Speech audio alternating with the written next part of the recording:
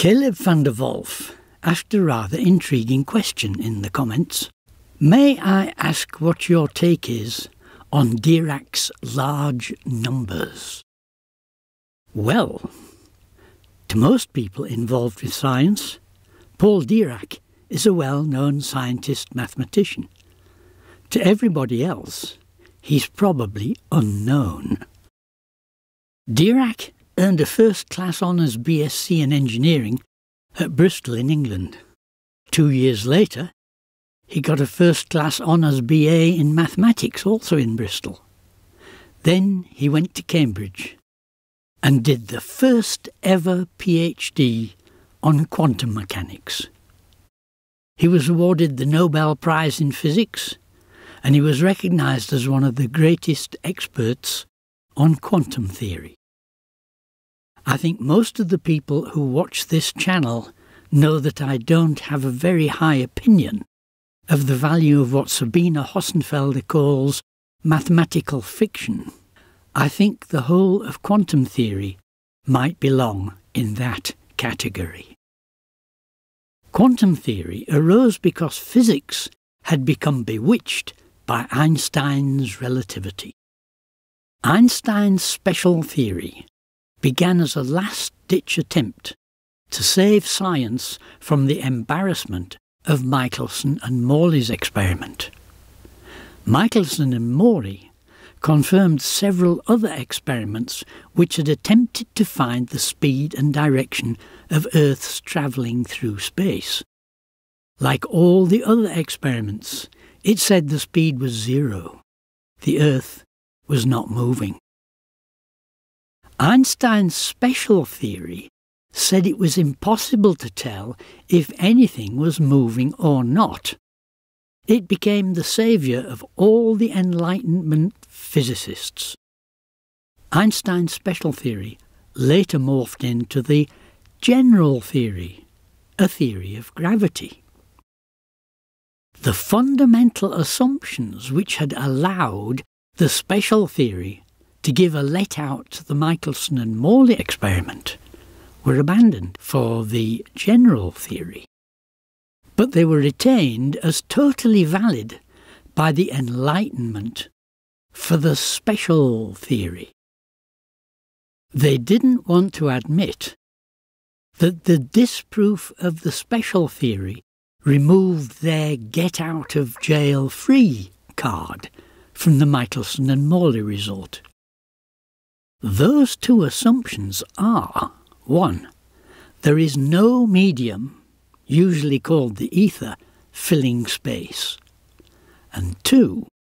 The impact speed of light against any observer, no matter how fast the observer or the light sources are moving, is always an absolute constant, c, which is about 300,000 kilometres per second. Einstein's general theory was built on a foundation of the new mathematics brought in by Cantor. The mathematicians of the Enlightenment hated the fact that mathematics was all based on God's creation. They wanted a basis from their own cleverness. It had always been accepted that mathematics was the realm of numbers. Kronecker had said, "God made the integers, but all else is the work of man."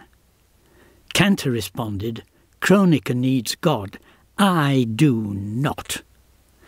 Cantor then proceeded to create a new mathematics based on infinity and infinite sets. Infinity is not part of reality. It's a mathematical concept of a limit. The Enlightenment mathematicians were delighted. Now they could make up mathematical systems based on any mathematical concept that took their fancy. David Hilbert rejoiced and said, "No one shall expel us from the paradise which Cantor created for us." Hermann Minkowski decided to create a universe with 4 equivalent dimensions perpendicular to each other: length, breadth, height, and imaginary time multiplied by the speed of light. Einstein thought that was such a good idea, he decided to build his general relativity in Minkowski's universe. Einstein was a very clever chap.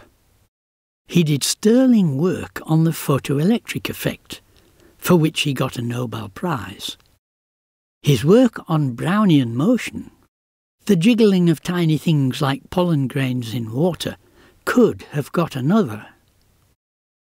Einstein was a legend in his own time, and physicists accepted his decree that the ether did not exist, and that had consequences.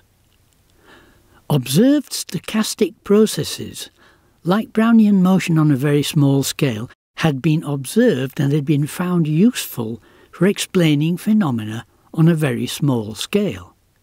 This was seen as interaction with the ether. But the new quantum theory had to be built on the new reality of Minkowski's space-time with no ether. It made no difference that Einstein later admitted that his general theory was unthinkable without ether. Everybody ignored that. So, not surprisingly, Paul Dirac, arriving on the scene at a strategic moment, was from the start working in Minkowski's space-time fairyland. He'd not been there when the ether had been accounting for observed stochastic processes. Observations now had to be interpreted in terms of relativity space-time and a scheme of quantum phenomena. But that was contradictory. Space-time is supposed to be continuous. Quantum theory is discontinuous. At least one of those stories seems to be wrong. I would say it's probable that both are wrong. Now, when bright people like Paul Dirac, brilliant mathematicians in the "but all else is the work of man" team, get involved in physics, you never know what will come out of it.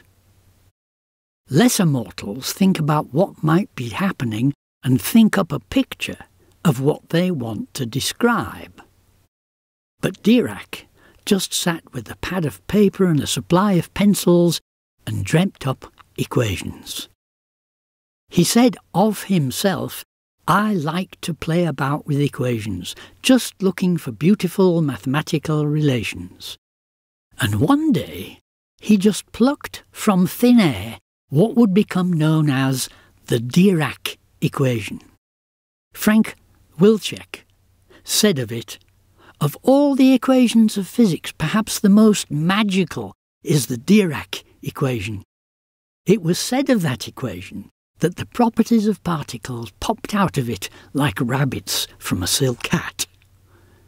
Besides playing with equations, Dirac loved playing with numbers.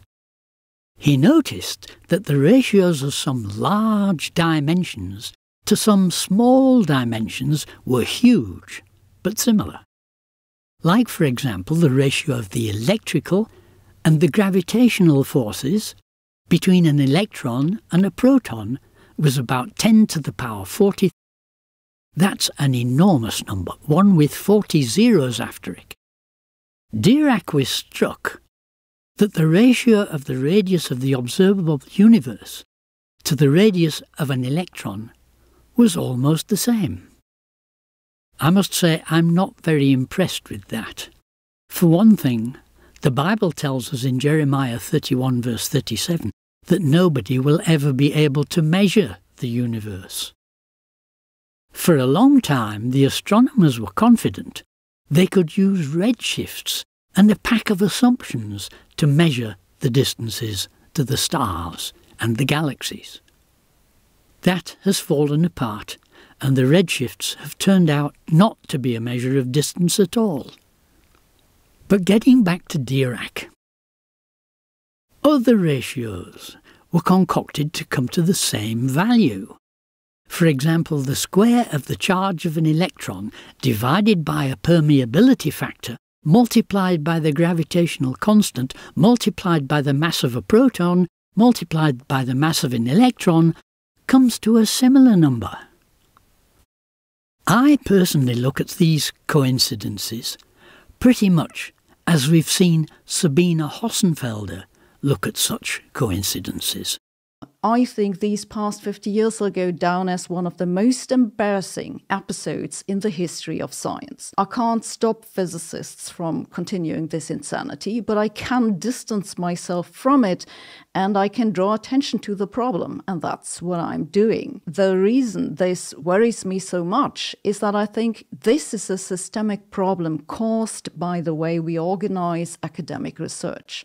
This means it can happen in other disciplines and probably does happen. This is why I don't trust scientists. I can't, because I've seen in my own field that thousands of them might pursue for decades what's obviously pseudoscience, like arguments from naturalness or the so-called WIMP miracle. Hell, just the names tell you that this isn't science. It's numerology, like, the diameter of the pyramids in inches is 660 times the square root of my little finger. And again, you don't have to take my word for this. It's all in the published literature.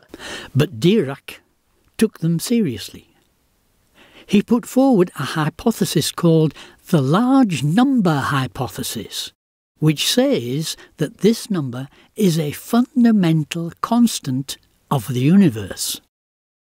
And Dirac was such a star in the realm of physics, he was taken very seriously.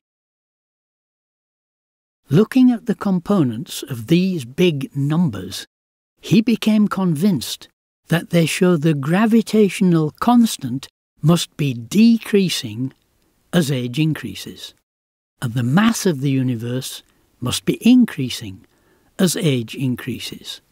That means matter must constantly be being created, even though a well-established conservation law says that is impossible. It also means that other constants beside g will be changing. Well, I doubt that the majority of physicists still believe Dirac's large number hypothesis. But there are research projects still going on inspired by it. But all this begs a question. How much of what we've been looking at could actually be considered to be science? A man shall be commended according to his wisdom. For the price of wisdom is above rubies. Dead flies cause the ointment of the apothecary to send forth a stinking savour. So doth a little folly him that is in reputation for wisdom and honour. Thank you for joining me for this episode. If you enjoyed it, please like, subscribe and press the bell so that you'll be notified as I release new movies. If you'd like to support this project, you're welcome to do so through Patreon. Find a link on my channel banner and in the description below.